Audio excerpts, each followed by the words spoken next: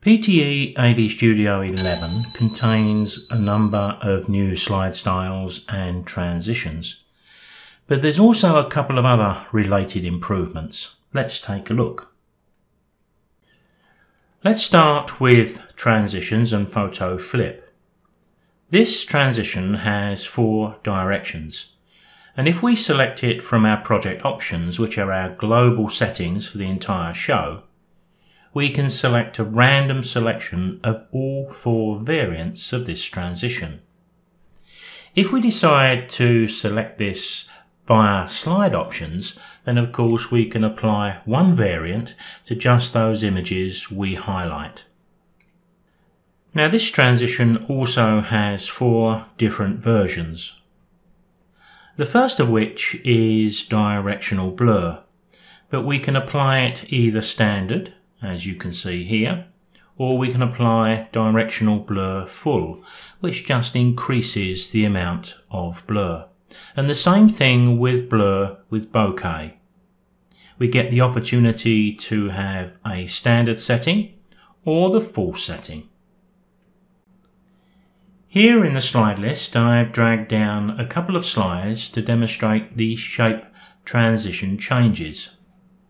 We've always been able to place a shape transition from one image to another, but it's much easier now.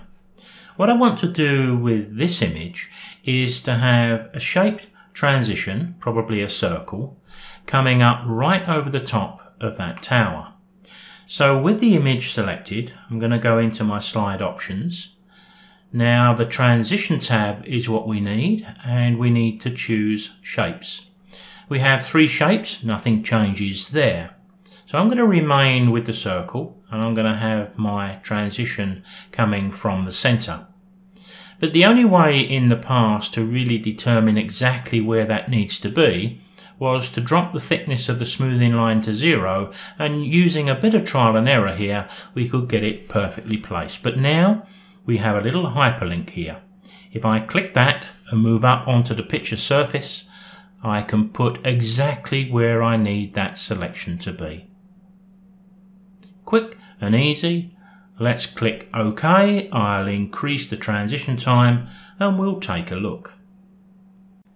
Now I have slowed down the transition for the shape here, but it will allow us to see clearly exactly where it appears. It's quite an effective transition, but we're going to move on next to looking at a quick style.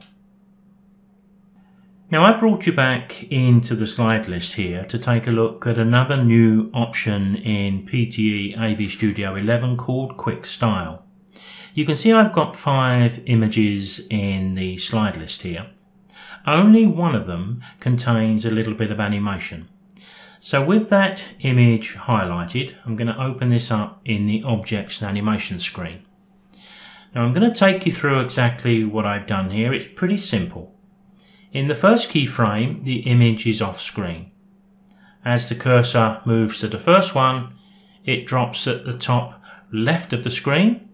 There's a gap where nothing happens, but between the next keyframe, it gradually moves to the right, comes to a stop before the next image takes over. What I'd like to do is to copy that exact animation to those other images. So let's close down the Objects and Animation screen and take a look at this new option. So the new option just copies the animation from one slide to one or a number of other slides, but it will not change the slide duration time or any synchronization. So to apply it, we select the slide that contains the animation, go to Slide at the top left of the screen and choose Create Quick Style. Then we can select one or a number of other slides, go back to the same option and apply it.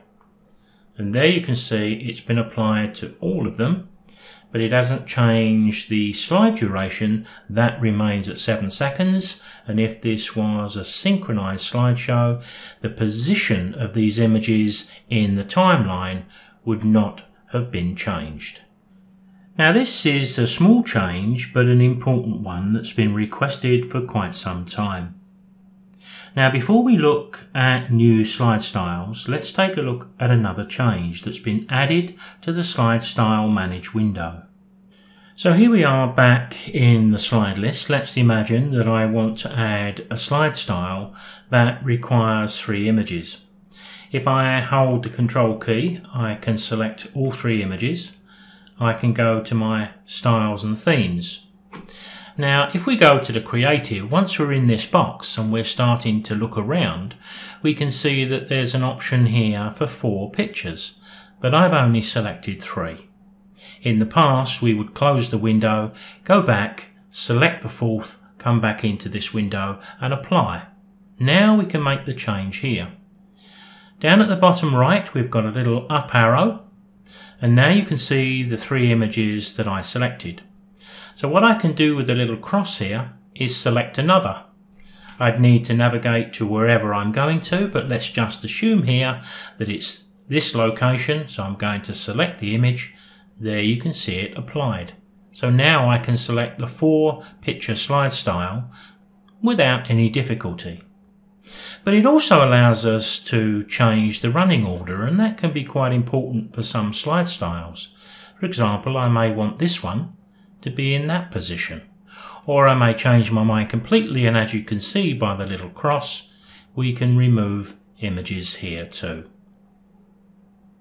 Closing down these new options, we move on to the new slide styles that are available in PTE 11. Maybe more will be added in the final version. Here I have the styles available so far, created as a full screen demo.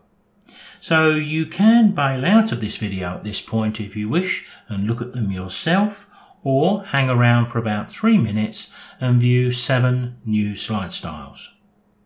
You will notice through this last part of the video we've used quite a number of the new animated text options. We have a video on that subject too.